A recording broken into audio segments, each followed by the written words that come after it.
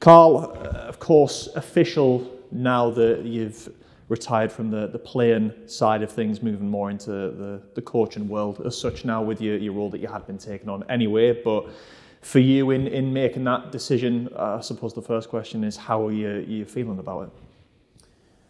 It was difficult, definitely a bit shell-shocked because it obviously wasn't the way I wanted to finish my career via an injury. So it was difficult to process for a couple of weeks.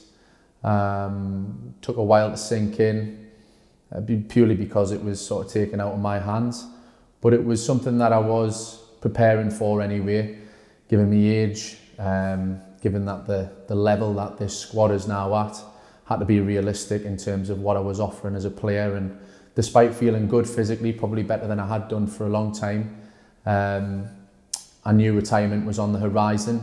And I think just because it was taken out of my hands through the injury, it sort of took a couple of weeks to adapt. But yeah, it was something that I was prepared for and that I've fully digested now, I suppose.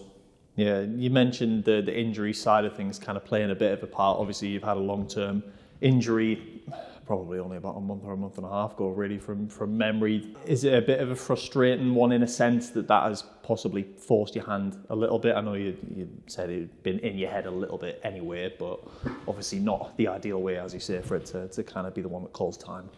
Yeah, it was. I think that my right knee, considering that I did my cruciate ligament on my right knee when I was 20, and I've sort of had issues with it ongoing ever since. So I said to myself, once I'd got post sort of 32, I think, if I was ever to redo that knee again, if I had another ACL on the right knee, I would just call it a day. So I have been keeping an eye on what I was going to do next, finishing playing, just in the eventuality that this would happen. Thankfully, it came at a time where I've transitioned straight into the coaching side of it, something that I had planned on pursuing post playing anyway. So the timing's actually worked out quite well. I'm not sitting around sort of, thinking about getting surgery or, spending time in the gym trying to rehab. My mind's fully focused on obviously the coaching aspect of it and helping this talented group get to where it needs to be. Yeah, and then lastly on the playing side, really from your point of view, I suppose it's maybe a sometimes difficult one to kind of look at your career while it's still ongoing, because you're still maybe even thinking of the things you could achieve and the places that you can go still. So now with the playing side coming to a close, how do you sort of reflect on your career from your point of view now? Probably a career, well, it certainly wasn't a career that I envisaged. I was definitely more ambitious in my head, particularly how it started. Obviously, the danger is when you're part of such an elite club, like a club like Chelsea, your expectations of your career automatically become very high. So then when I found myself sort of at National League level at the end of my contract, albeit I'd suffered the first ACL, which I spoke about before, it takes a while to adapt and start questioning myself and start questioning, where's this career going? I've been a part of a world-class environment for the last 5 years, and now I find myself sort of fending for myself in non-league. So definitely in my head, I expected more from myself. I managed to get back into the Football League, made appearances in the Football League, but ultimately when I look back, it was quite an unflattering career, if I'm honest with you. A one that I've thoroughly enjoyed and I've been very, very lucky to make a living out of for the last 15, 16 years as a player. But I don't think any player playing in non-league would maybe say to themselves, this is what I envisaged. Obviously, I always dreamed bigger, but the reality was I never quite hit those heights, but was still fortunate in a way that I was able to play football for a living. And 3 visits to Wembley as a pro was obviously a highlight looking back. But I always felt like I would achieve more as a coach. I always felt I was better suited, and I would probably operate at a higher level as a coach. So this is a phase now that I'm going into that I'm really excited about and what I can potentially achieve. Yeah, and you mentioned going into the coaching world, delving into it pretty full on as things kind of developed around the club, really, with yourself and Rob and Louis sort of taking things on a bit. But even going back a little to when you mentioned there being part of a sort of elite level club like Chelsea quite early on in your career, obviously you'll have had a bit of hands-on experience with quite a few managers who had careers at the very top of the game, really. So in your early sort of coaching career at the minute, have you found yourself taking bits and pieces and styles and stuff from those you've worked under in the past? 100%. I think this is where I always sort of knew in the back of my mind that coaching was definitely something that I wanted to pursue long term, because I always used to take notes of certain sessions that I would be involved in. I would walk over, if I wasn't involved with first team training, I would walk over after training with the reserves, and I would watch the likes of Mourinho and Ancelotti, and I was lucky enough to have Brendan Rodgers as my reserve manager for a couple of years, so I was actually involved in his sessions. So I often, when I'm planning sessions now for the lads here, I often think back to what really worked for me, and what I think would be beneficial for these players now. So definitely drawn on my experiences as a player, but always took notice of what the coaches were offering in terms of content and the detail and tactical things. And yeah, I'm definitely revisiting those sessions and those moments where I absorbed quite a lot of information, and I'm trying to now implement that into what we do on a daily basis with this group. Yeah, and is making that change from player to coach even a bit of a mental shift, perhaps, given that as a player, I imagine you're probably thinking in the first person quite a lot of, what do I need as a player, what do I need to do myself to get better and things like that, whereas as a coach now you're responsible in part for the development of 20 odd other boys and trying to get them to be one cohesive unit on a weekend. Yeah, definitely. It's more of a holistic approach. It's definitely more, instead of thinking about myself personally and my personal development, whilst I still enjoy pulling players one-to-one and maybe looking at things tactically, clipping some things where we feel like they can get better at. Generally on the pitch, it's about thinking about our style of play, different concepts and ideas of how we can improve, how we can disrupt the opposition's backline. That's a big one at the minute. So yeah, it's a different way of looking at coaching and being involved with this calibre of player, because I'll say it again, I think this is the most talented group that Gateshead's ever had. So it's really satisfying to think of a session and then put it on for the boys and then be able to execute it really well. And that's a really satisfying part of coaching for me. And then seeing them implement that on a match day. So there's things that Rob has tasked me and Louis to get into sessions. And when you see that come to fruition on a Saturday, it's a very rewarding feeling. So I'm loving the situation currently. I'm loving seeing intelligent players carry over detail that we're giving them on the training pitch and executing on a match day. There's no better feeling.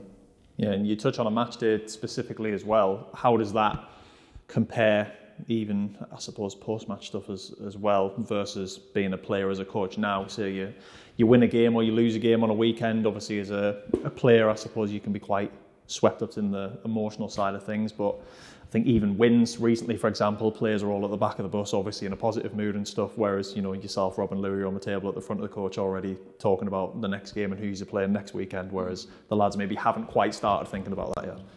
Yeah, there's definitely noticeable differences from being a player. There's definitely less responsibility, obviously. The focus on the next game pretty much happens immediately after we leave the stadium, whether it's home or away. So I've noticed that whilst you've got to enjoy the victories, which we've encouraged the lads to do, that our work pretty much begins on the opposition immediately. So yeah, I've had to get used to that element of it. Also in terms of keeping a level head on the touchline, something that arguably I wasn't great at as a player. So now, speaking of referees as a coach, I've had a few comments from referees saying, you're a little bit low key now that you're a coach. So that's good feedback, because I'm sure like say Neil and Sonia would like us to be a little bit more level headed. But yeah, there are obvious differences from being a player to a coach, but ultimately I'm still wanting to immerse myself in the boys.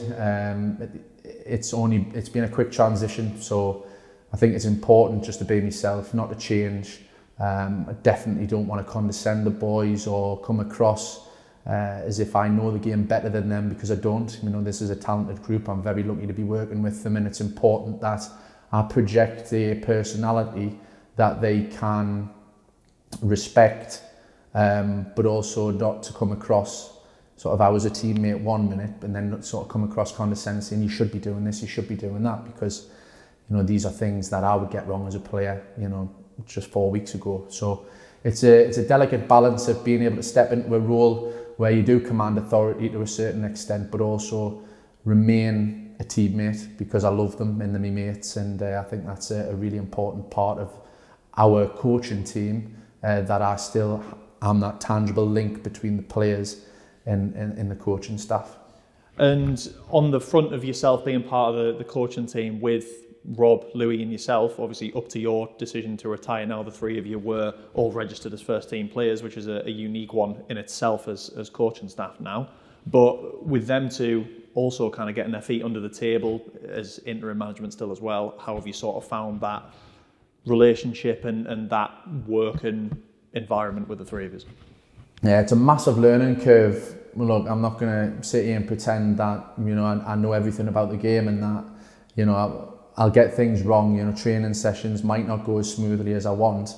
I think what I've definitely learned is more time on the grass, you just get more comfortable with it. I feel like I have already, from when I took my first session over a month ago to where I'm at now. So I know that I'll gradually improve, and you do just get more comfortable in your own skin in terms of putting sessions on and directing players and what you want from sessions. So it's just a massive learning curve, and where I'm very lucky is that we've got such a coachable group of players that are very understanding of our situation, where we've all been registered as players. We're all in a little bit of uncharted territory in terms of, you know, we're in the management side of it now, but there's a wealth of knowledge amongst the three of us. Rob's obviously played at the highest level. Louis been involved with the coaching for a long time, you know, going back to when Mike and Ian were here. So there is experience there, and we all seem to bounce off each other quite well. But yeah, it's a massive learning curve, and like I said before, it's important that I don't sort of come across like I know it all, and that I'm all of a sudden, because I'm not a player anymore, I'm a coach, you know, I'm instructing players to do this, that, the other. It's a fine balance and it's a learning curve, but I couldn't wish to do it for a better group of lads, a more understanding group of people, and yeah, it's just a pleasure to be on the pitch with them every day. Yeah, and I mean, you mentioned coaching was something you kind of wanted or had an idea of wanting to move to when you were still a player. So now that you have actually done it, how are you sort of finding it on even the enjoyment side? Because I suppose when you get an idea in your head when you're not actually doing it and think, oh, that might be something that I want to move into in the future, you can maybe kind of pick out the good parts and only focus on them a little bit. So how are you finding it as a whole picture at the minute? I'm loving it, to be honest. Like I said, I always wanted to go into coaching, not really knowing what to expect once you actually get in the situation. I've said, you know, I'm working with really talented players, like, you know, the majority of the group, you know, can all play at a higher level. There's no doubt about that. So we're very lucky with the group that we're working with.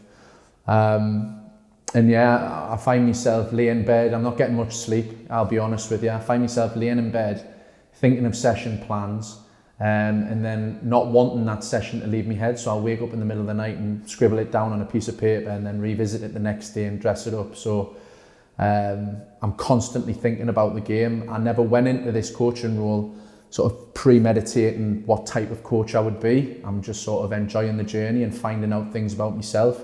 When I took the team for Dorking and Rob was up in the stand, never said to myself, I'm going to get in the red zone on the touchline here and just run up and down like a lunatic, but that's pretty much what I did. So yeah, it's a learning curve every day, and I'm thoroughly enjoying it, thoroughly enjoying the challenge on getting better, delivering better quality for the boys, because they deserve it. They're top players for this level, and they deserve good quality and good detail. And yeah, it's everything that I wanted it to be, and hopefully it just gets better and better.